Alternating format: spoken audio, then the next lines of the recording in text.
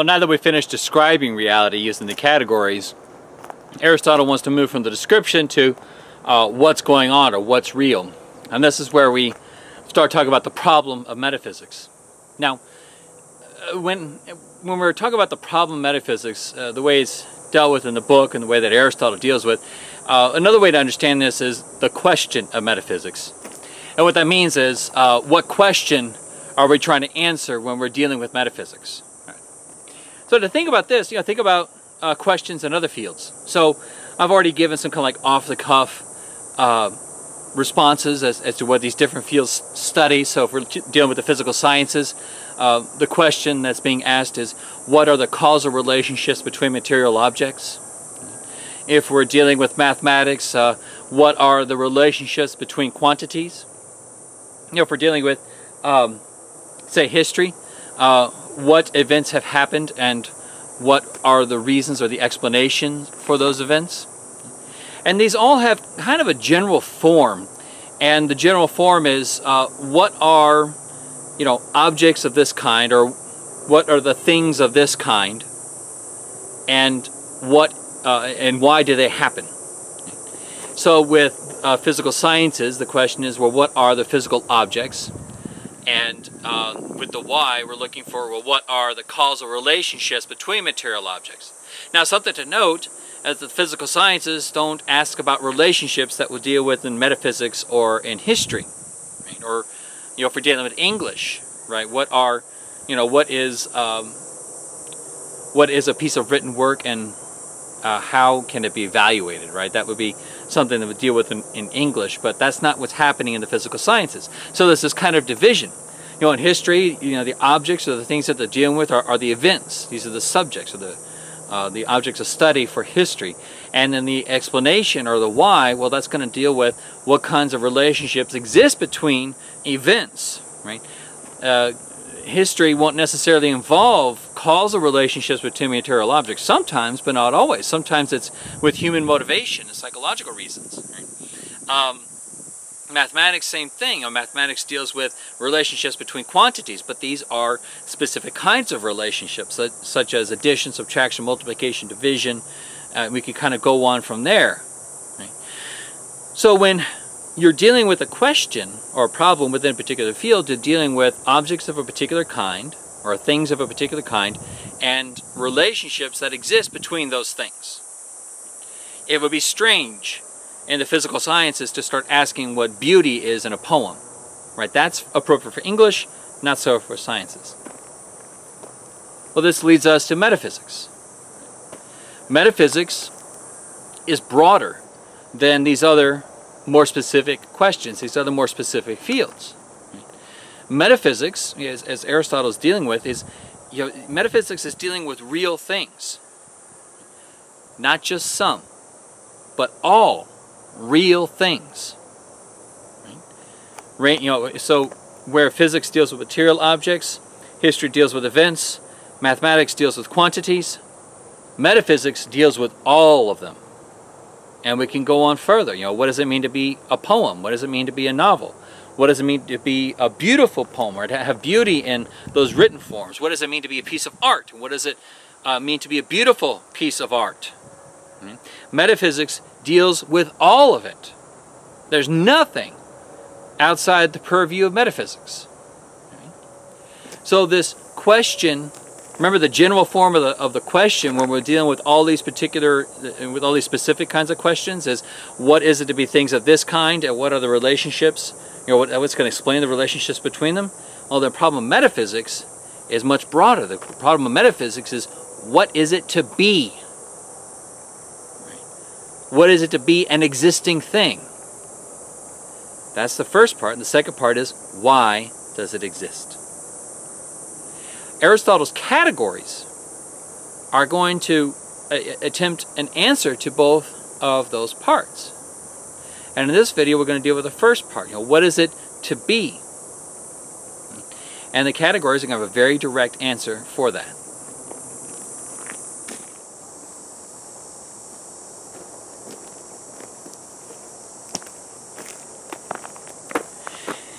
So we were talking about the categories in the previous video. Now, I don't know if you picked up on this, but there's a very important point that you have to get when talking with the categories. So remember what's going on. We're dealing with substance and with accident, or another way of saying this is we're dealing with subject and predicate. So you have substance and accident, or you might even say, substance and predicate. You can start mixing and matching there, but that might get confusing real fast. Now, the predicates describe the substance, and the substance is what is described. So those are three important points there. We're dealing with substance and predicate, or substance and accident.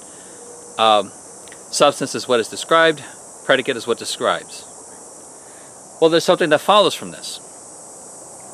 Predicates do not describe themselves. All right? Predicates do not describe themselves. So to think of a really kind of a simple example, consider the predicate red. Or actually, since we're out here, consider the predicate green. All right? So these trees back here are green. There's several bushes and there's grass that's green. Now the predicate green does not describe itself. The predicate itself is not green. I know this sounds strange to you, but the predicate itself is not green. The trees, the bushes, the grass, that's green, but the predicate itself is not. Take this one step at a time. Here we have several shades of green, right? We got some dark greens in the shadows. We got some almost yellow greens where the light is striking the green. We got some almost pale green with the grass because it's got some more browns in it, so it's not as vibrant a green as the rest. We can start going on and on. And here I've provided a spectrum of green. Right? We've got several shades of green happening right here.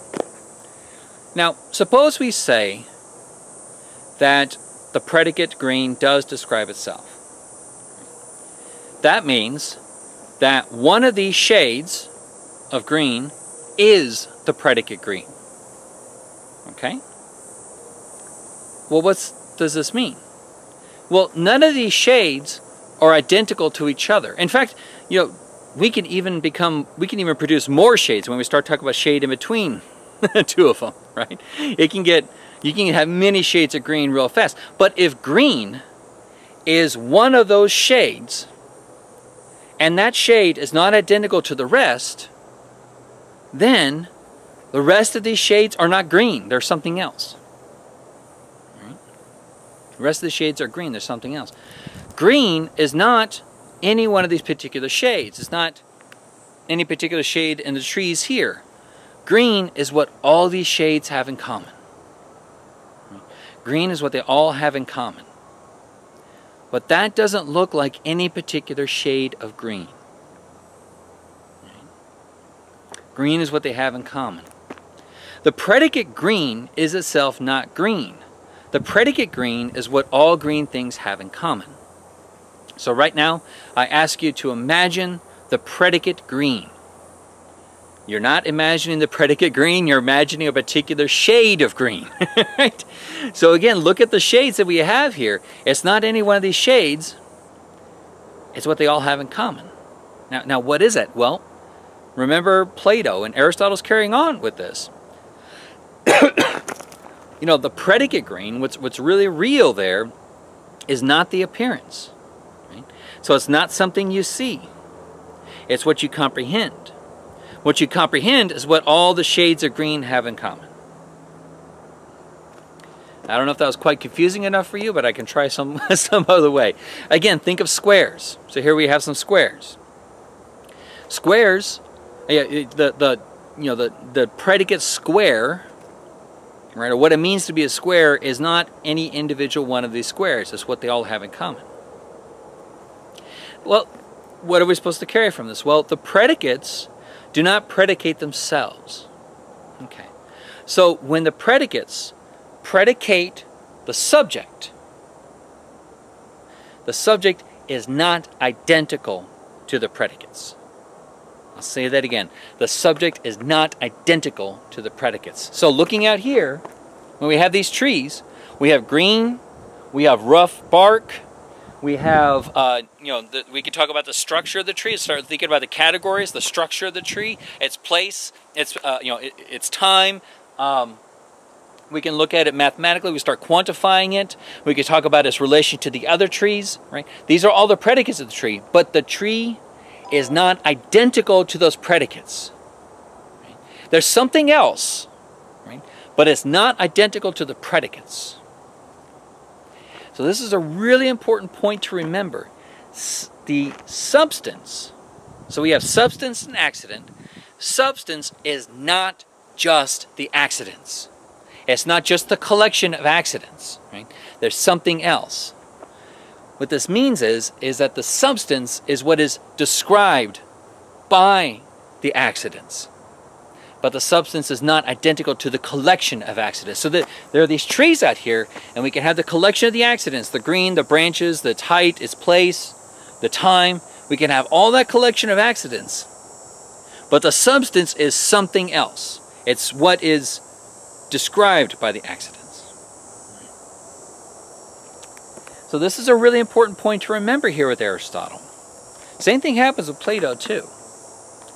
The substance is not just the collection of accidents.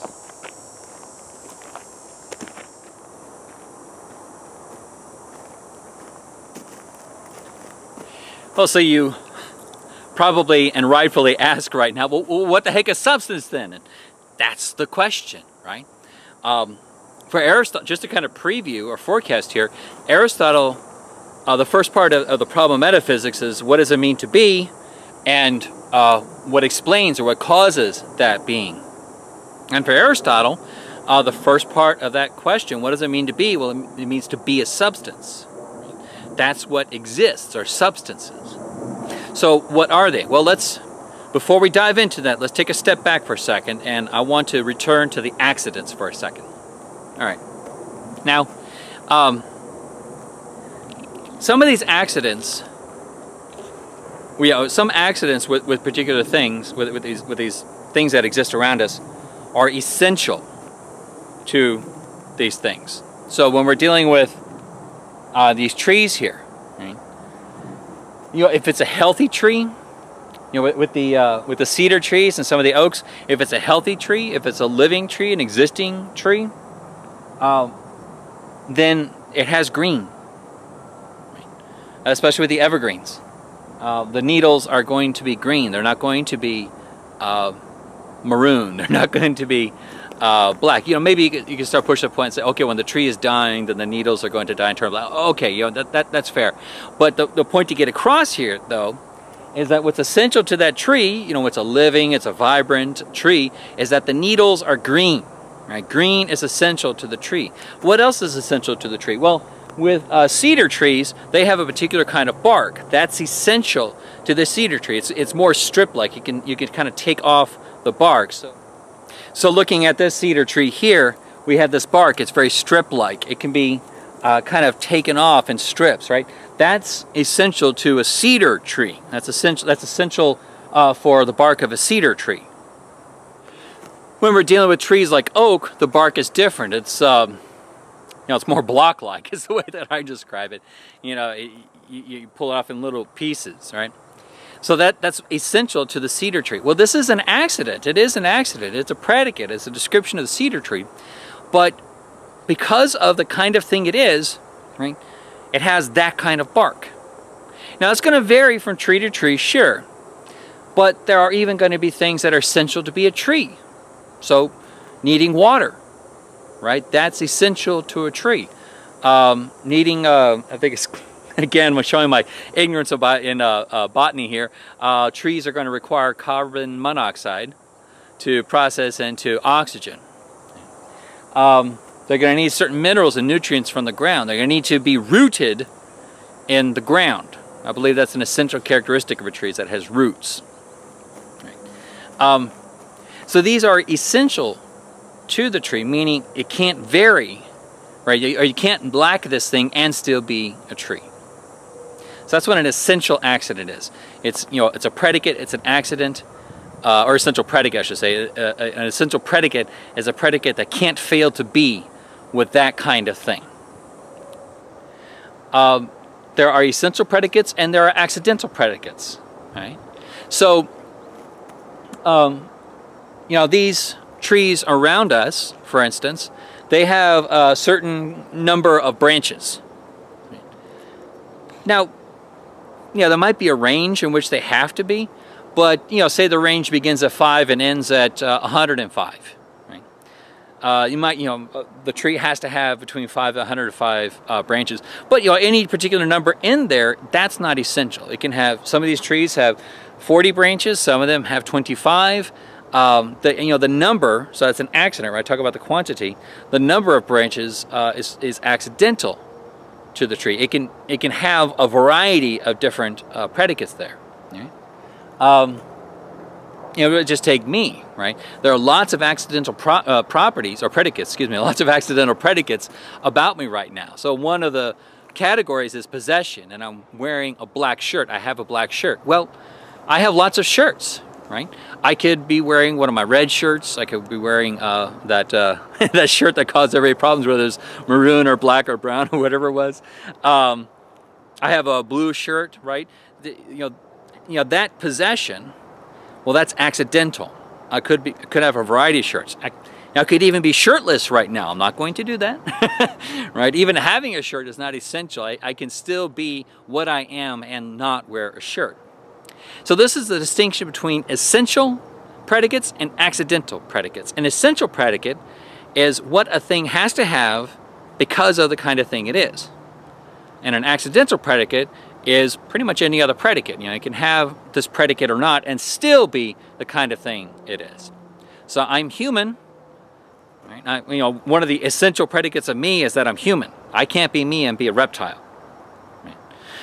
And since I'm human, one of the essential predicates of being human is being warm-blooded. Right? So that's an essential predicate. Right? But there's lots of ways that a human being can exist. For instance, you know, human beings can exist in the United States and they can exist in Mexico and in the Philippines and Africa, right? So they were talking about place there. Human beings can exist in a wide variety of places. Well, that would be accidental. What's essential would be warm-blooded.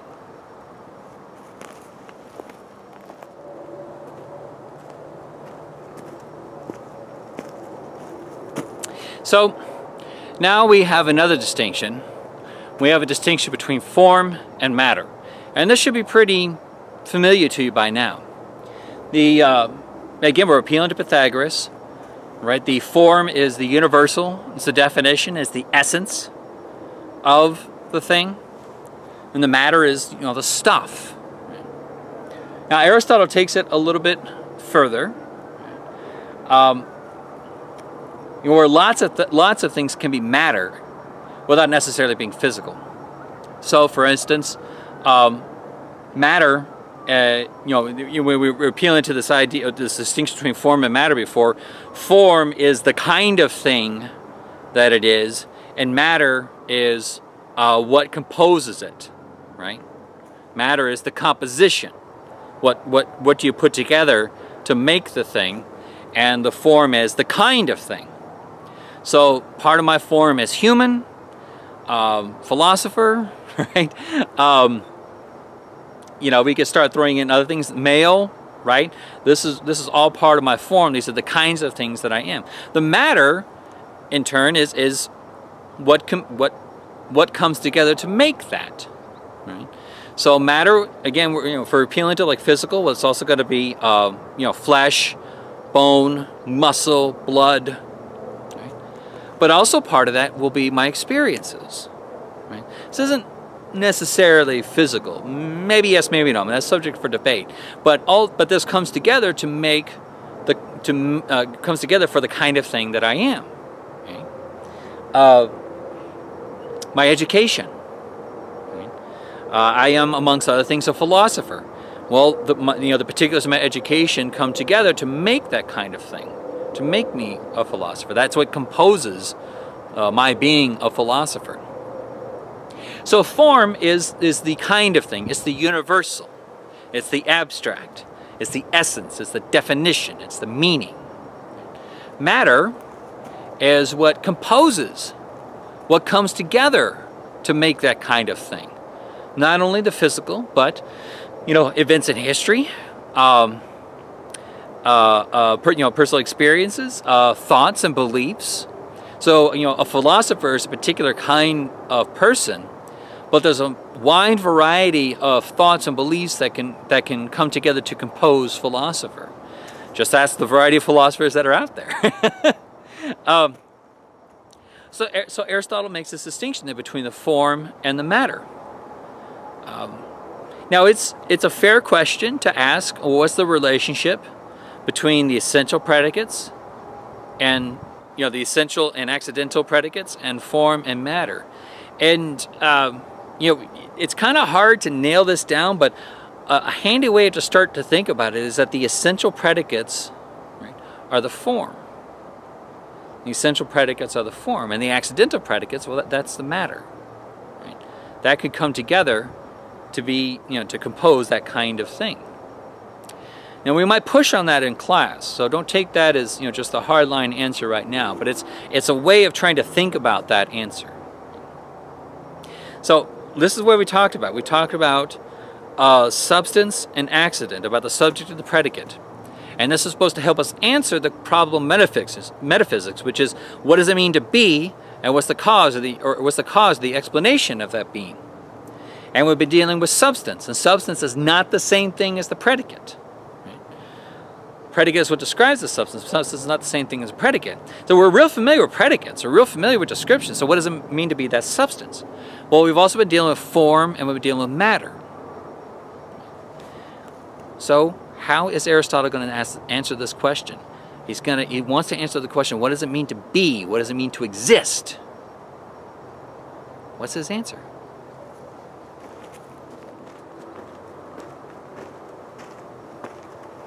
Haven't you figured it out yet? The problem of metaphysics is, what does it mean to be? What exists? Aristotle is focusing on substance. The question is, what is substance? Well, substance is a composite of form and matter. Substance is a composite of form and matter. These two things come together, the kind of thing and what composes the thing, and that's what exists. The kind of thing and the composite and what composes the thing, that's what exists. So looking at these here, these are substances. There's the kind of thing, and the kind of thing is it's a tree, it's a cedar tree. And there's the matter. I mean, that particular grouping of bark and minerals and water and sap. Its location, right? All of the categories coming together. That's the matter of the thing. Where is it? How long has it been here? What's its relation to other things? All of that is the matter. So what exists is substance. What's substance? It's a composite of form and matter. Form is the universal, it's the kind of thing. Matter is what composes it.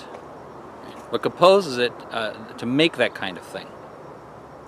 Now this is going to have some serious implications which are very different from Plato's view.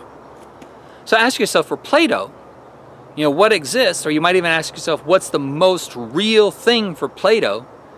Is it the particular objects, or is it the form? Well, for Plato, what's most real is the form. Right? For Plato, what's most real is the form. Therefore, for Plato, you can have form without matter. As a matter of fact, that's the most real thing, is form without matter. Aristotle disagrees. What's real is substance. Now, what is substance is a composite of form and matter.